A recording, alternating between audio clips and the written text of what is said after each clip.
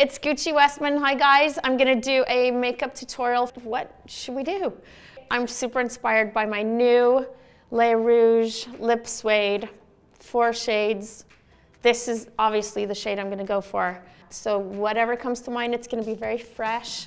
It's gonna be minimal on the face, and it's gonna be all about this red. I'm gonna play with Julia here, Julia Murray, who's so gorgeous. Have you seen she has 2 different colored eyes? I mean, how beautiful is that? I'm gonna put Lit Up under her foundation, and I'm gonna go fast. A little on the nose. We're gonna make Julia's skin even more beautiful than it is. I really like the idea of super emphasized skin, like really pumping up the radiance of the skin. Okay, we're gonna go fast and we're gonna make this gorgeous. I'm gonna put some face trace, give you a little contour. I like to do these, take these steps of putting, you know, highlight, contour before the foundation because I feel like it looks more lived in and more blended. I'm blending the contour with my foundation brush. And then afterward, you can kind of see if you need more or not. But Julia also has gorgeous skin, so she's gonna need minimal foundation. So I am mixing Atelier N and Atelier 1. So I'm gonna use N, which is super neutral, just under Julia's eyes. I just want to even out her skin tone, and then I'll add back any color that I want afterwards. So pretty. That's foundation done. So now I might, you know, I might just add a little bit more highlight to the Cupid's bow, a little bit more to the cheek. And then I kind of want to actually use our super loaded tinted highlight in Pot de Soleil. Okay, so I'm going over Julia's eyes also with the super loaded tinted highlight. So pretty.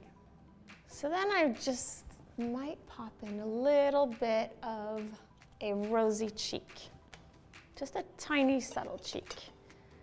And I'm going to actually combine a bit of doo-doo and pop it, just because I want to have a subtle, subtle flush.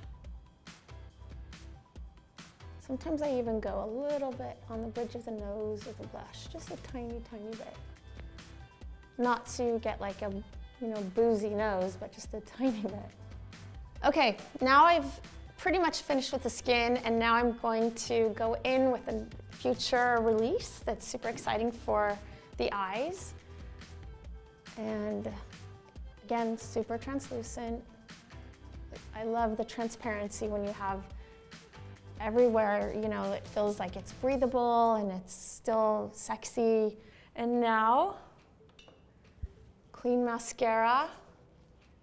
I love you. So this is 96% natural. Okay guys, here we go. Look, oh, my lip suede. Do you like the name? My husband was like, lip suede, what? And I was like, yes, that sounds dreamy to me. Close for a sec. I mean, look at your prettiest. I mean, you guys, this is sick. Look how pretty this color is. Ridic.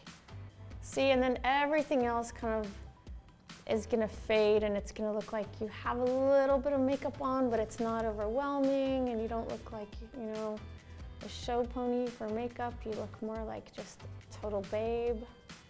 So there's a really significant blend of cherry and marula oils in the formula. So it's super hydrating and collagen boosting. And it's like at efficacy levels, as you guys may or may not know. I always do the efficacy level as opposed to the marketing level. And then I always like to, after, you know, doing like a real lip, to clean it up a little bit with a brush and some foundation afterward.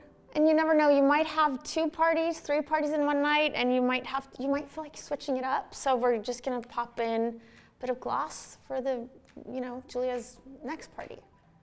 Why not?